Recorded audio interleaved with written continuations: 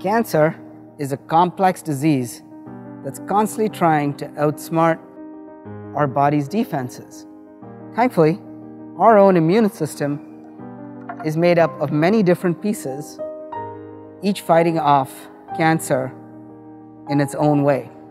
However, Dr. McGarry Houghton has uncovered that some non-small cell lung cancers can co-opt our immune cells for their own protection.